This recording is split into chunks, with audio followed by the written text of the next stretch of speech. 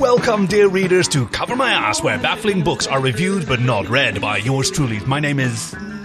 Kaki. And I'm Kay, and remember, we only judge a book by its cover.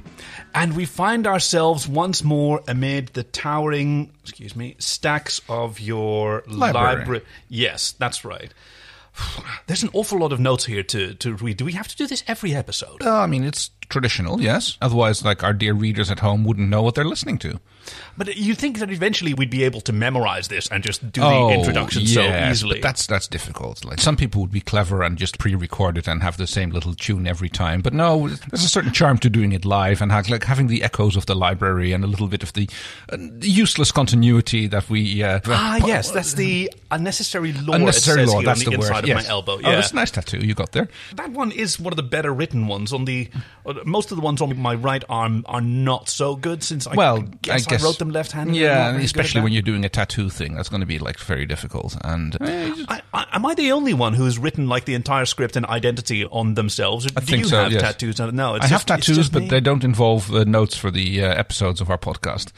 Okay, I think I could probably have done something much more efficient than actually stenciling this onto my skin. But yeah, I suppose you'll use one of the little what are they called? What's a kroontjes pen called in English? Fountain pen. No, a fountain pen has a reservoir. Like a stylus pen. Yeah, one of those old-fashioned little things which we just have a nib which you put into a pen. Inkwell. Yeah, the stylus is the thing you hold, and then you've got the nib that you put in there, and then you dip it into the inkwell and you write it. If any of the readers at home knows what one of these things is called, please let us know in the comments. And I've got to point out, you're asking the person who has had his memory wiped. I'm counting at least 50 times, and every time that my memory is erased due to contact with the red ink. Yes. I have to listen to the entire back catalogue again. Now, of course, I'm it's not new bored. for you, so it's I was new. going to say, it gives you something to do. But so one of the more recent notes that I have here is last time you said that you were going to investigate where this red ink is coming from. Right. Yes, I was. There is have been some... That sounds like maybe you forgot to do it and you're trying to make it up now. I wouldn't do that. Why would I make up something important where the red ink is coming from? I have a lot of experience listening to myself now I'm making stuff up. There has been a bit of creeping around in the rafters, and yes, one has to occasionally do maintenance and make sure that the maintenance of the library is being taken care of. Right. And I think I have found a little illicit enterprise that Tristan has been working on.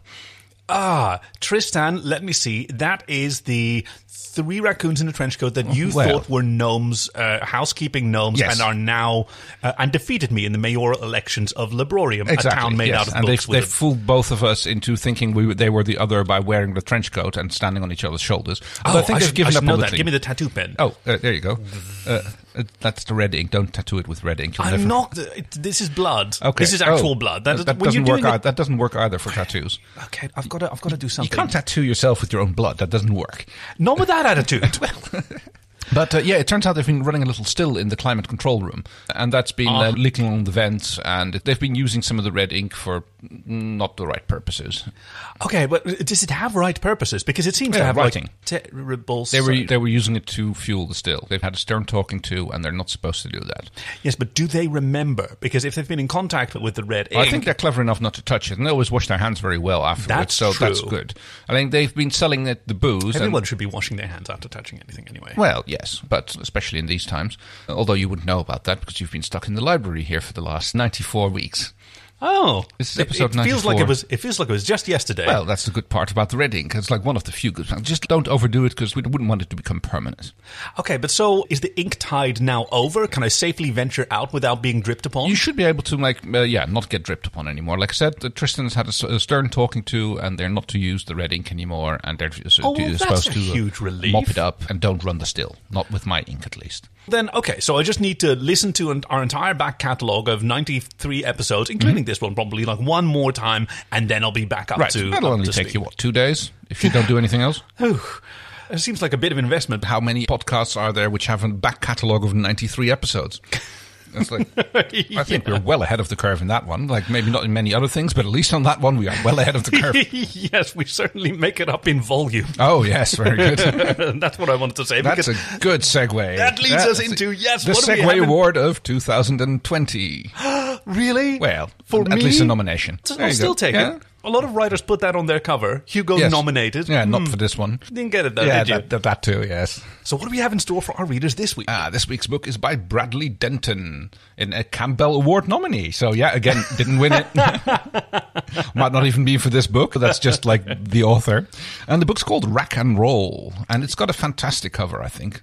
I liked it too. I was so glad that you picked this one because the title is big and bold, and it's in this sort of oiled, chromy font. Yeah, I'm not sure what kind of... It's like got the weird curls in it, and it's kind of like a mix between a serif and a sans serif font. I don't really seem to know where they want to go with that. No, it's definitely sans serif because it doesn't have the serifs. Well, the ampersand kind of does, but that might be part of the ampersand itself. So you're right. No, it is part of the ampersand because the ampersand is constructed out of the letters E and T for etc.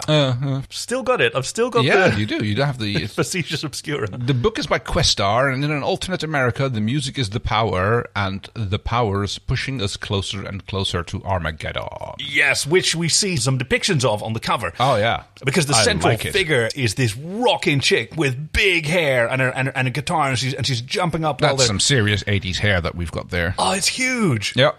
And illuminated by a red moon or sun or planet or maybe behind her. It might even be a nuclear fireball. Yes, that's what I was thinking of as well. There's a fantastic tower, or it might even be a spaceship that we see. There's a man or a woman, I think it's a man considering the amount of, I think there's beard hair, so chained to some posts. Oh no, he's the drummer. Oh, so no, he's the drummer. Seriously, I thought he was chained to posts, but those are nuclear missiles in the back, and he's the drummer, and he's like banging the drums. Oh, that's so cool. I thought he was chained to those posts. But the chain's being wielded by the mulleted gentleman with the big earrings, and the crop top, and what does it say on his shirt? It says Hector or Hacker, maybe. I think it says Hacker. Rocker or fucker. And they're by Hecker. Let's go with that. Oh, the Hecker. That makes sense. That makes a lot of sense. And you've got more big-haired people in the background. Yeah. You've got the keyboardist with a porcupine haircut. You've got... it's Slash in a tuxedo, right, on the bass? Oh, yeah, totally. Lots of people with more big hair, like the guy with the pipe in his hand. That's more hippie hair, really, with the afro, with the band across it. Yes, and I love that. Kind of fighting with what looks like the riot police or something like that. Yeah, they've got these bashing sort of like steel helmets and steel visors, which you can't imagine that's very effective. But look like pikemen, like knights in armor. Oh, a little bit, yeah. And also sci-fi, and also, riot police. I think riot police, considering the rest of the book. So I think this is a bash-in or something that they're having here. Okay. And yes, the rocker chick on the front cover is, of course, Lizzie Gilmore. Yeah. That's the heroine of this book, who is letting it rack and roll, really, as in this case. Yes. Now, it's WRACK, so it's not rack as in where you store stuff or one's bazoomas. It's WRAK, which I think when is that ever used? I think it's a reference to wrecking. Like rock and roll, it's a mix between wrecking and rock. Oh, so it's like a cool neologism. That's what I made out of it. It could be something else. I used to use it as in racking my brain, and I used to write it with a W, but I've been informed that was incorrect because it's more like the being on the rack where one is being stretched. So it's not like in racking as it's used in brewing, when you're basically siphoning off the stuff that you want from the lees that you don't want, which would also make sense. Like, that's a good metaphor. Racking my brains, I'm just like taking out the stuff that I want, and I'm leaving all the crap behind, which. If only it was that easy. Yes, totally. I mean, it would involve sticking a siphon into your head and sucking everything out. So, I don't think it would be a very popular procedure. Yikes. Yeah, unless you get a conical brain, and then you like a conical fermenter, and then the leaves just settle to the bottom, and you have a special tap under your chin that you can Oh no, he's out of control. I can't stop him. I'm pushing the button. He won't stop. Oh dear. Well, that's a strange sensation. What happened just there? Nothing. Don't worry about it. Okay. Hey, so tell us how does the book starts, doesn't it? How's the podcast going so far? Oh, it's great. Right? Yeah, yes. we're fantastic. Good. The podcast starts in a little university pub. You mean the book? Oh, sorry, the book. Yes, it's all sort of blending together already. Wow. Yes, a little university cafe annex bookstore called Madam's Organ. Yeah, which is in the Miami University of Ohio. I had some questions about that. That seems like a geographical conundrum. It exists. It's an actual university. There is a Miami University of Ohio. There's no way I'm sure. I kid you not. This world is so cool. Where we see Lizzie Gilmore. Yes. About to start her first set.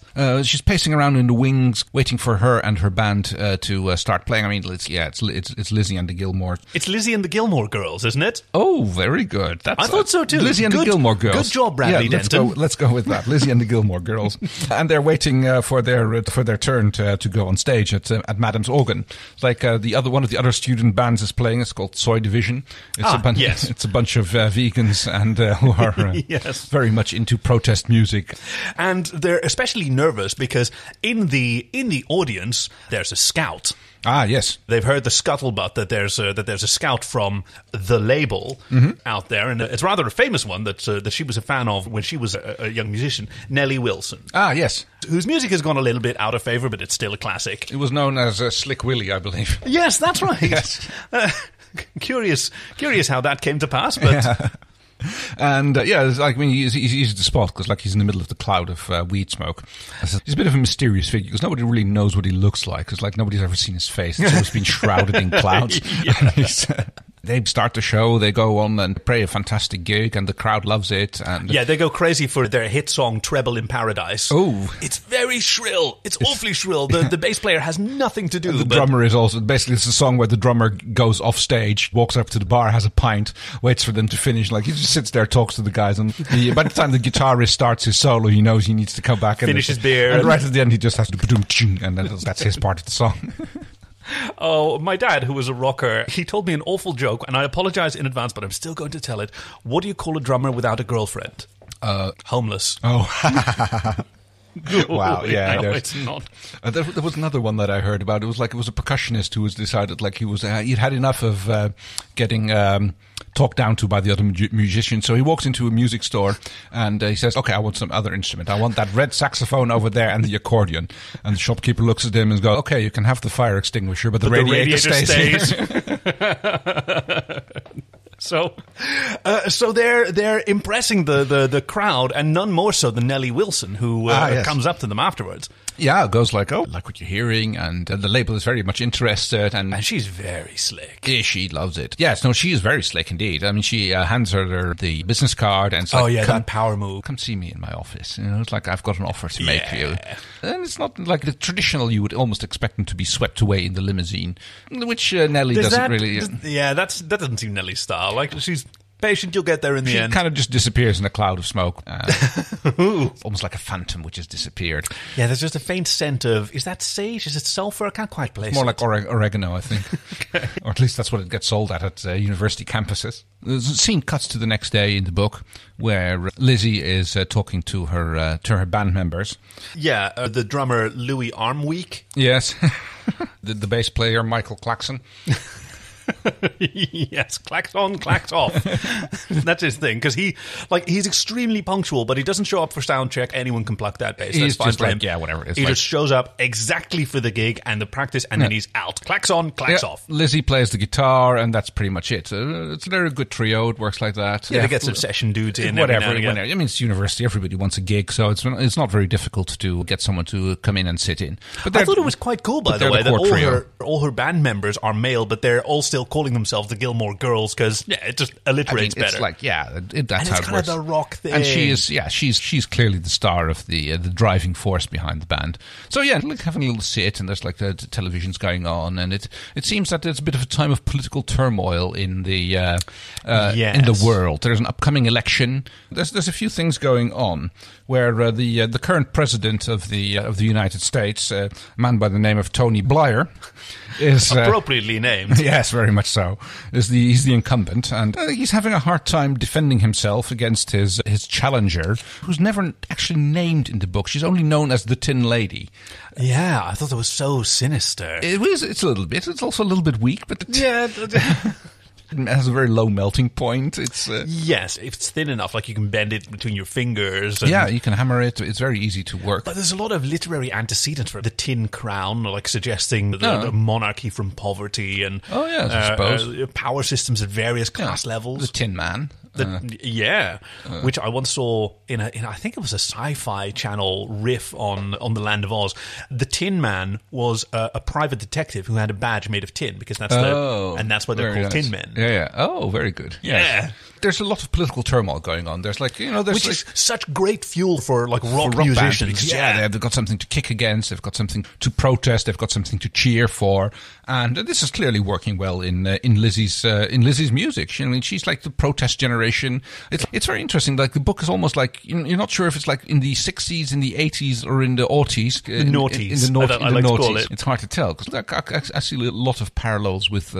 It's very anachronistic and anarchic, this book. Yeah. What's anarchic? As in anarchist. Oh, it's an anachronistic book. Oh, I'm going to stumble over that one. Well, where did you get to the chapter where she sells seashells by the seashore? Oh, go for that. and her uncle, the pheasant plucker. Oh dear. But and her cousin. The pheasant plucker's son. But he's only plucking pheasants until the pheasant plucker comes. With all of this fresh material under their arm and the sheet music for the next hit after Treble in Paradise, they go to the label's offices to accept Nellie Wilson's invitation and be introduced to... The label is run by a group of people who really sweat the details. They're very concerned with the success of the label and the completion of all of its goals. They're in constant state of worry. So this executive group is known as the Fret Board. Yes, they're a very concerned bunch. They worry. Exactly. They seem to worry a lot, and like you said, like a lot of attention, a bit of micromanagers, and led by the paranoid Johnny Credit. Yeah. Yes. Also an erstwhile musician, much like Nellie Wilson. There's a lot of those going on there, yeah. They're immediately interested in signing these young upstarts straight out of college, quit your degrees, and seize the opportunity, because music is what's going to be your career. Like, you don't need social cultural anthropology or... No, who needs that? Just like, we're going to make you the star that you were going to be.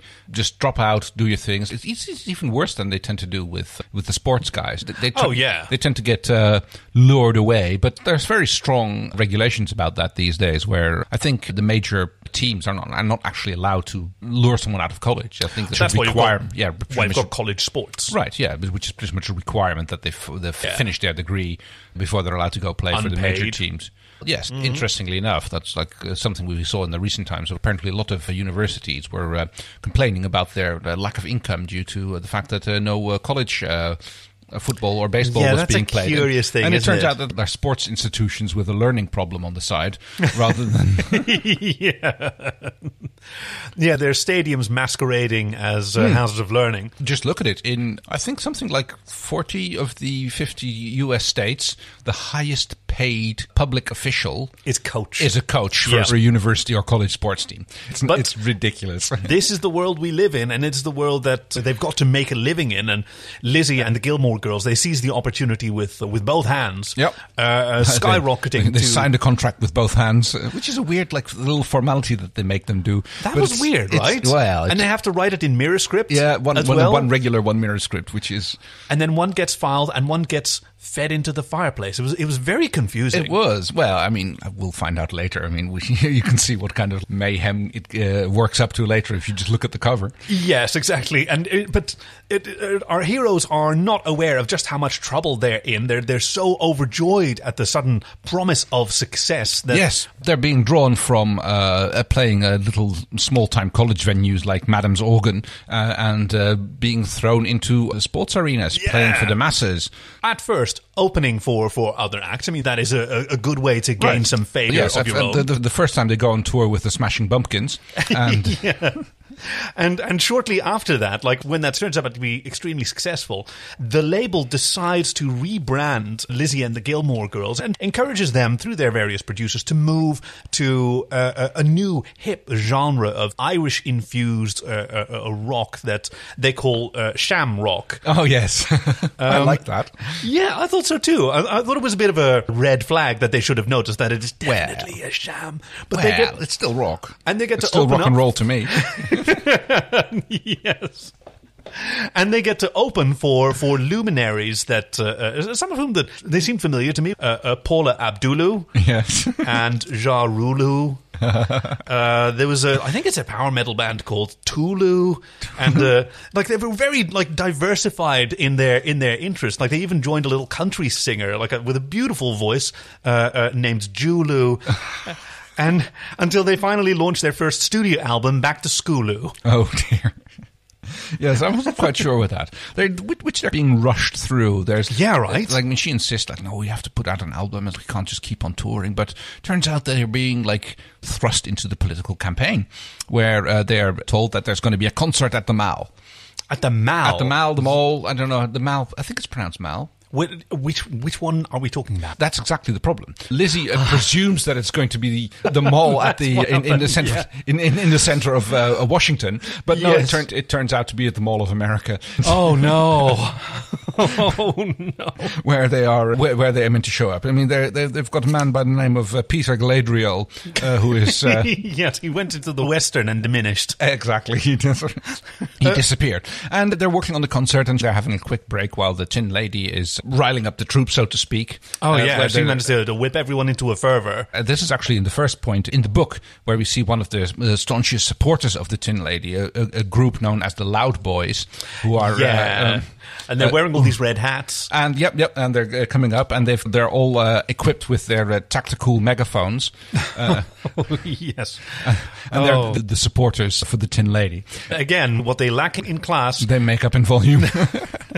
Sounds familiar. As they said in German, and this one's just for our German-speaking listener, das war nicht schön, aber schon laut. It's a very good... It wasn't pretty, but it was pretty loud. Yeah, there you go. They have a lot of things like that in Germany. Oh, they're so good. Like, I think my favorite one is, especially when it comes to drinking alcohol, is mäßig, aber regelmäßig. Which is with measure, but regularly. Yes. Not too much, but frequently. My favorite German expression is Drachenfutter, and it's like dragon food or dragon feed. And it's like a gift that you buy for someone that you know is angry with you. Oh, nice. In order to try and placate them. Actually, not just make them feel guilty or like, No, it's like you're coming home late, and so you buy flowers to apologize for them. Drachenfutter. Yeah. Very good. They have some amazing expressions in German. Now, unfortunately, none of these linguistic marvels are in the book. Can help. No, maybe one day we'll read the German translation. But yes, she ends up in the dressing room when the lights go out, so she can just like tell by the light shining on the door that there's something written on the mirror. Yeah, and she reads it, and it's 3 times. It's the same word 3 times. It's shamon, shamon, shamon. And after she does, there's this like terrifying vision appears in the mirror, an apparition by the name of El Hihi. Yes. At which point she realizes she's in deep trouble. Yeah, the book lost me at this point, but I stuck with it, and I'm glad that I did, because she experiences a lot of what I was experiencing. Like a nether world of untold possibilities and horrors is revealed to her that she can barely understand, as she realizes that so many of the influences on her life that she thought was just like benignly evil, right. Like capitalism, like the fretboard. She starts to realize that a lot of them are like scaly and slimy in the literal sense. The shells almost literally fall from her eyes, and as she starts wandering through the venue in a daze, she like sees the true nature of all these people. She sees the horrors that they are, the various other acts that there are, like Paula Abdul, who has like these weird. She's very squamous, and she does a lot of jogging, but she's really quite lazy about it. So her nickname is Jog Slog Thoth. Yes, that's whom we've seen before. She's kind of slogging around the places. Yeah, there may be a connection to that one that was at a comic convention that was invaded, if you'll recall, because there was another book we did, didn't we? Yeah, where we also saw one of the other great old ones that has been siphoning the energy off of their opening act. Julu is actually Snarl-at Hotep. Yes, yeah, she's like a mummified form of a person that is just like shambling around the stage, and she realizes all this just as she's opening for the greatest act that she's ever opened for so far, Cthulhio. Yes. Alternately known as Shub N-word Wrath. It's a bit of a struggle, I thought, but it's hard to wrap your tongue around. But I guess that's what we get with these eldritch horrors, which are clearly feeding on the energy of the masses to propel themselves into this world. And she realizes that the Tin Lady is just the thin edge of the wedge. Yes, the tip of the spear to penetrate our world and seize power, and do so by taking over the greatest government on earth or something along those lines. Now, as a rocker, she knows that she has the power to protest, and she does so immediately by making sure that her next song that she's been asked to write for a popular film will reveal all these monsters to the masses. Unfortunately, the film that she's supplying this music for is Ferris Bueller's Day Off. Ah, yes. And it's censored to the point of unrecognizability, and now they know, the fretboard know that she's onto them. Yes, the song she wrote for that was called Penis Flytrap, and it was a bit like, it was beeped out so much people thought it was EDM. And they manufactured a scandal for her to be cancelled over. She was, as a guitarist, I mean, it is pretty outrageous when you're caught fingering A minor. Ah, well, yes, it's a false accusation. It is. Never finger A minor. So even the greatest evil, when they know that their enemy has to be defeated, and when they've manufactured these scandals and undermined her career, even these great old ones are bound by contractual obligations. And so, I mean, that's always the case with these things, as long as the loopholes and if you know along the small letters. And so while they would certainly love to just dump her in a pit and never see her again, love to craft a scenario, yes, that's right, where they dump her in a pit and never see her again, she is billeted for the inauguration concert, because it turns out that was in her contract all along. When they originally signed her, they wanted to make sure that they had her for the ride, and so the inauguration concert for the Tin Lady after she defeats Tony Blair, is in her contract, and so she doesn't not just have the obligation but also the right to play there. Yes, she uses the power of social media at this point. She has a loyal fan base who understand that she was misled. She gets on her computer, which is obviously Adele, and yes, sends an email all to her loyal followers to come and show up at the Washington Monument, which she has learned is a big psychic amplifier for the inauguration concert for the Tin Lady after she's won the election. But she says will be seen by more people than any inauguration ever, despite the fact that everyone can see that. Anyone anyway. But the plan is to get the psychic energy of all the people there and all the people watching together to finally make the final breakthrough. Yes, to devour all that psychic energy and love, and finally open the portal to the realm of the deep. The deep ones. The deep state ones. Oh, God. I did not want to go there. Why is this book so improvisational? I guess the T-fraggers had a lot to do with that. Which actually I think brings us to the front cover of the book, which is the big showdown. Yes. You've got the loud boys and their tactical microphones, which are being bashed in upon by by Lizzie's actual original fan base from back in her college days. Yes. She was really cool. Her new work is too mainstream and conformitist, but her original work still rings a bell with the grassroots movement. Exactly, the grassroots movement. Yeah, they're tearing the grass up from its roots when they see that Lizzie's returning to the pretty innovative genre that she started back in college that made her so popular. This sort of classically infused rock known as hard bop. And because she is the ultimate baroque bitch. She is a very baroque bitch, yeah. She does the hair. She knows how to play Madam's organ. And speaking of hair, she's joined by turns out her longtime fans, a band that she was a great fan of, Bach of Seagulls. Ah, yes. And together they play a duet that brings the house down, Back That Ass Up. The Tin Lady's ass is being backed up, and she's being smashed back. That's how it was written in the book. I thought that was a curious way to end the story. She's been backed up into the nether realms, and I think the nuclear missiles on the front cover are more like the threat allegorical, that is hanging over the thing rather than actually, because there's no nuclear missiles in the book. But the book cover rarely has anything to do with what's actually going on in the book itself. Yes, just like the minutes of a meeting should not be like a reductive. The minutes of a meeting saying are what one would have said with the benefit of hindsight. Yes. What one would have wanted to have been said. With the benefit of hindsight, yes. Which is a powerful thing. If you can write the minutes, and you've got a lot of power over how the meeting went.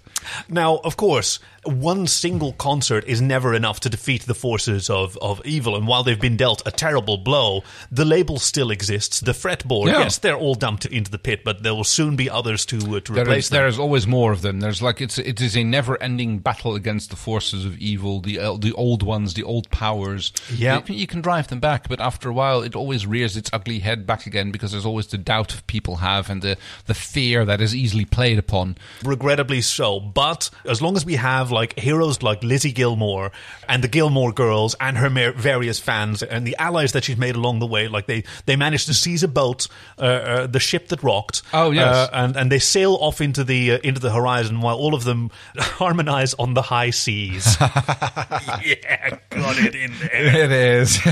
I thought this was a fantastic book. It is. I mean, of all the books that we've had that featured some of the great old ones, some of these great old ones came in the what was the one with the witches? Do you remember that on the Comic-Con? Oh, yes. I can see the cover in front of my mind's eye. Yeah, right? Yeah, the women with the big hair, the, whatchamacallit cosplayers? The Maleficent cosplayers. Yes. That's the one, yes. Yeah. But also the one with the little beach community where I didn't even catch on. Oh, yes. That it was late. Yes, that was the, what's his beauty again that was involved there? Yeah. No, I guess there was, I guess I should have mixed a tonic instead of a gin. Ah, yeah, in order to get it now. But I think this one came together very well. It did. It's like I enjoyed this book. I thought it was a shame that we never got to see Peter Galadriel. Like I really wanted him to like. It was a bit of a throwaway character, I think, a little bit. Yes, it's how it goes. But maybe he's off touring with the Smashing Bumpkins, which I thought were very cool. Yeah. Hey, the Smashing Bumpkins. That reminds me of another book that we've done. Yes. Way back when, also about like a little monster band. Do you remember when they're a little country band that signs a contract in blood and then they all start turning into monsters? Do you remember? Oh, yes. That's a fairly early one. I think that's around like episode 18 or something like that. That's a long time ago. For the readers at home, because unfortunately my memory's been wiped, check out the show notes and we'll link you to these other episodes that we've been mentioning. Because they really are, they were quite good, but I think this one was better. I really liked Nellie Wilson, who was just like such a great character. She was like, she was just like completely, she was there. She vanished into a haze of weed. Well, that's like what someone called Nellie Wilson would do, isn't it? My genuinely favorite joke is, I think, not a joke. It's the Miami University of Ohio, which actually exists. It's like, how can that be my favorite gag here? It's one of those things. So I've got an idea. I would rate this book at 2 minutes till midnight. Whoa! Oh, that's a pretty high rating. It is like 23.58 out of 24. Like, yeah, I think I entirely agree with you. You can make it to midnight if you want to take down. This normally takes longer. I feel like to get there. We're missing like a lot of stuttering and umming and ahhing. And no, you're clearly like I wish I had my memory. I know that if I had my memory, I could probably get us there just as quickly as you just did. But I have full confidence in that you will be able to do that next time. So speaking of reviews, let me just read the inside of my thigh. Hold on, the outro text is there. This is an inconvenient. Yeah, I'm just going to have to. How did you even manage to tattoo it there? Is like, well, there's an explanation for how I managed to tattoo it, but that's on the underside of my heel, and I can't see that. Ah, yes, that's where you generally write the instructions for pouring water out of a boot. If you look down at your podcast device, then you should be able to see, like, you can finger our little star and maybe leave a review. Okay, I must be reading that wrong. That's a spicy little... So come on, leave us a review and finger our little stars and... all 5 of them, if you can. Yes, exactly. You've got 5 fingers. God. Good podcast. So what do we have in store for our readers next week? And you can reach us on at CoverMyAssCast on Twitter or at CoverMyAssCast@gmail.com, because we're CoverMyAssCast everywhere. Yes, that's the right way to say it. So what do we have in store for our readers next week? Talking about fingering stars... Next week's book is by Chuck Tingle, shared by the Chocolate Milk Cowboys. Whoa, that about covers it. Thank you for joining us at Cover My Ass, where baffling books are reviewed but not read by yours truly. My name is Cocky. And I'm Kay, and remember, we only judge a book by its cover. Chuck Tingle's books are like these amazing marvels of... Have you actually read one? Yes, I have. Oh, okay. There's even a podcast called Pounded in the Butt by my own podcast, where different like internet celebs have to read an entire book of of Chug Tingle with someone that they know in the room. Ooh.